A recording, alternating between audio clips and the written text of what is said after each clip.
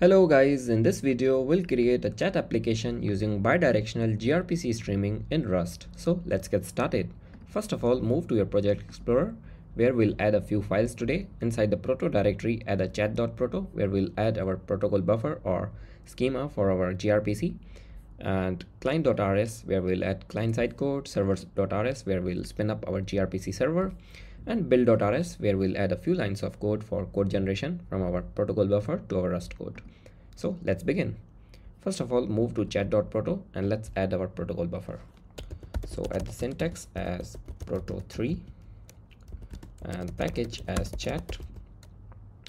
Then let's add the message. So the message we'll pass and receive today will be the same, which is the chat message, as string as message and string from as string. So if you want to add more properties you can, but I'll just stick with 2. And then we'll add our service. So chat service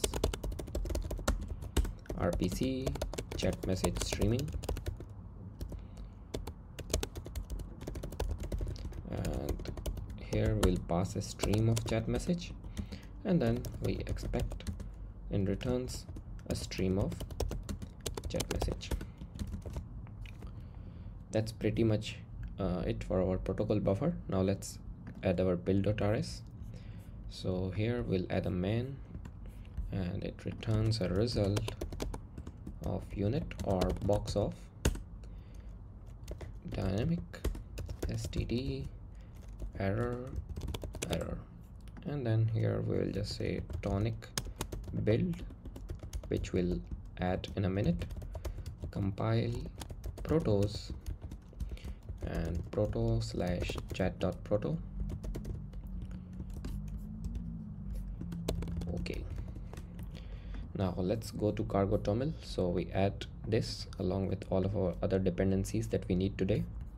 So the first dependency that we need is tonic with latest version, prost with latest version, Tokyo with version as latest and features as full, and then we need Tokyo stream with latest version, then we need async stream with latest version, and then we need future util with latest version. And then we'll add build dependencies. Here we'll add tonic build with latest version, and then we'll add couple of binaries to spin up our client and server. So bin name as gRPC server and path as src server.rs, and bin name as gRPC client,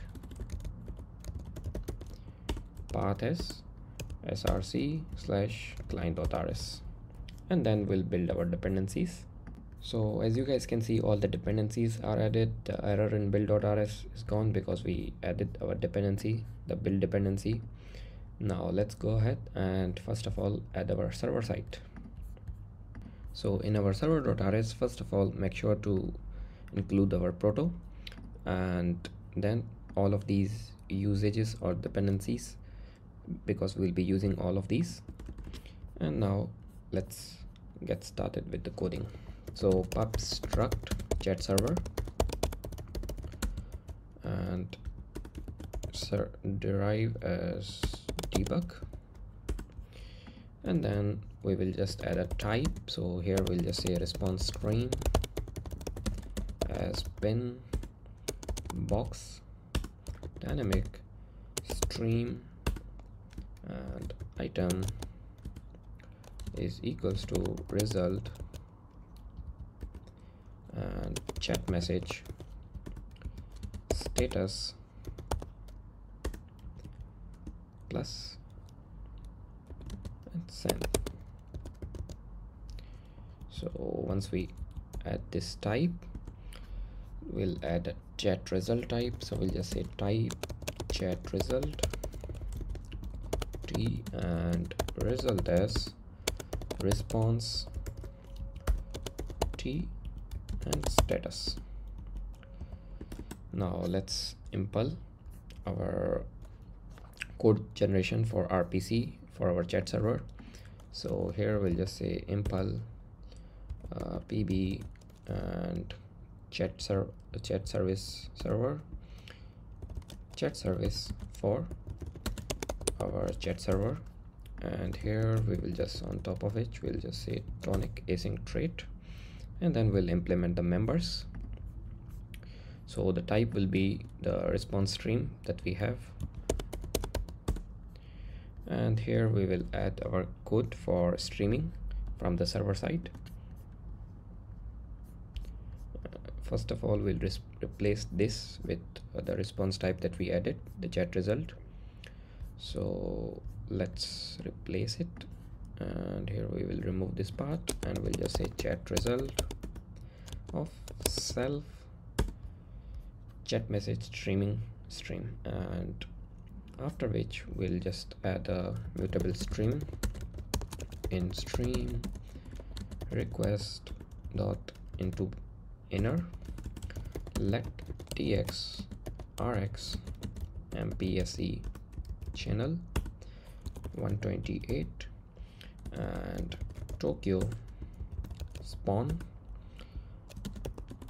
async move, and let's add our code. So while let sum result is equals to in stream dot next dot await will match the result, and if it's a OK item, then we'll just first print saying received from. So here we'll just say item dot message and item dot from. So whatever we receive from our client side we'll print here, and then we'll send a reply. So we'll just reply tx dot send OK and chat message. So in the message on the server side, what we'll do is whatever we receive from the client side, we'll just append or format something, like add some server or other stuff, and then we'll return as it is. But on the client side, we'll literally track user input every time we want to send the message. So stick around. And server, so basically whatever we receive from the client side, we just append server, and then we return as a message. And in the from, we just do string from server side, and right here with unwrap we'll do await and unwrap. And as we have OK, we'll also have an error with status. So we'll just print error whatever it is, and then we'll just break out. And once we're done, we are out of our match and out of our for loop or while loop, and then we'll just print chat session ended,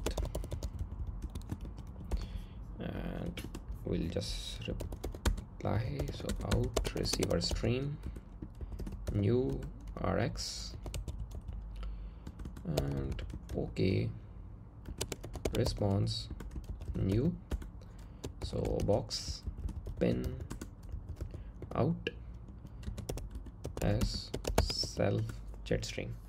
So this will just send in the response, and this we don't need. Now let's go ahead and spin up our server. So just Tokyo man async and let server is equals to chat server, print server starting it and server builder at service. So pb chat service server and chat service server new, and pass the server. Then we'll just serve, and here we'll add the URL. Actually we want to do await and unwrap, so here we will just say on localhost 50051 and to socket address dot unwrap dot next dot unwrap, and at the end we just return OK of unit. And then here we will add result of unit or box dynamic std and error. So that's pretty much all that we need on the server side, where we have code for spinning up our gRPC service, and then we have a function which handles our bidirectional streaming, and whatever it receives as a message basically appends server and returns. And let's go ahead and build our client side, which will more easily simulate our chat application because we'll be taking user input there. So on the client side, just make sure to pause here and add all of these imports and also include your Proto. Now I add these before I start coding in client or server side because the dependencies are a lot, and sometimes different dependencies are imported for you than me, and then you guys might feel some problem. So that's why I import it first and then we can code along. So now let's go ahead and start coding. So pub async fn input and string. So here we'll first of all take user input and we'll just say type something, let mutable input string new. So let stdin io stdin. Now as you can see, even here we are using Tokyo IO instead of from stdin directly. So that's a purpose of adding the imports first, so you guys know it before making any mistake. So mute int and string new. Actually we have string new, so we'll just say let mutable reader buff reader new, pass our stdin, and then here we'll just say reader dot read line, whatever user types just read it, and mutable input await dot accept fail to read line, and here we'll just say input dot trim dot toString. So that's pretty much for our input. Now let's add the code for streaming from clients. So async fn chat client and mutable chat service client channel, and let tx and rx and mpse channel of, let's say, 128 is the buffer size, and then we'll just say in stream receiver stream new rx and Tokyo spawn async move, and here we will loop and take the input. So let user message input dot await, let message is equals to chat message,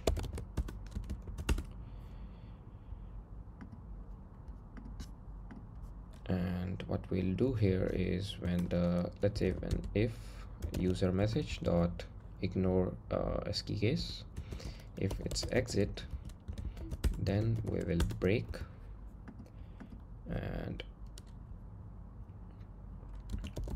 else we will continue to do what we are doing. So in the message, we will just add user message, and from we will pass client. So if user types exit, then we finish the chat, otherwise we just continue. So, or if let's say tx dot send message await dot is error, if there is any error, then also break. And after this, we'll just say let response client dot chat message streaming request new in stream and await dot unwrap. So let mutable response stream response dot inner stream while let some receive and response stream dot next dot await. And if that's the case, then we just do let item receive dot unwrap, and we just print saying received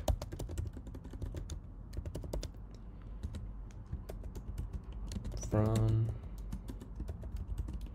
So here item dot message and item dot from. So that's pretty much it for the client side stuff that we have to do. Just need to connect to our server. So here we'll just say Tokyo main and async again, just like server side, return here a result unit or box of dynamic std error and error. So let mutable client and chat service client connect. So here we'll just say http and 1.5.0.0.5.1 and await dot unwrap print client started and call the chat, pass the client, await and return a OK of unit. So that's pretty much all that we need to add on the client side. Now let's go ahead and test our application, but first of all let's remove this. Actually we don't need future utils, so we can remove this as well. Now let's go ahead and test it. So first of all, open your terminal, and here we'll first of all spin the server side with cargo run and bin as gRPC server as we defined right here. So it will run server side. As you can see, it prints server started. Now let's run the client side. Okay, as you can see, it's stuck on like type something, and on this side there is nothing. So let's type something, hi. So the server received hi from client and then replied hi, appended server, and then from server side. Then again we have typed something, so let's say hello, how are you. Again on the server side we received hello, how are you from client, and let's say we reply with exit, and there you can see the chat finished on the client side, and on the server side it prints chat session ended. So that's a pretty amazing use case of bidirectional gRPC streaming, which you can also try. And maybe you can also add user input on the server side as well, so meaning maybe a client and agent communication. So I hope you guys understand and learn something new. If you do, like the video, share with your friends, and I'll catch you guys in the next video with another interesting topic. Until then, goodbye.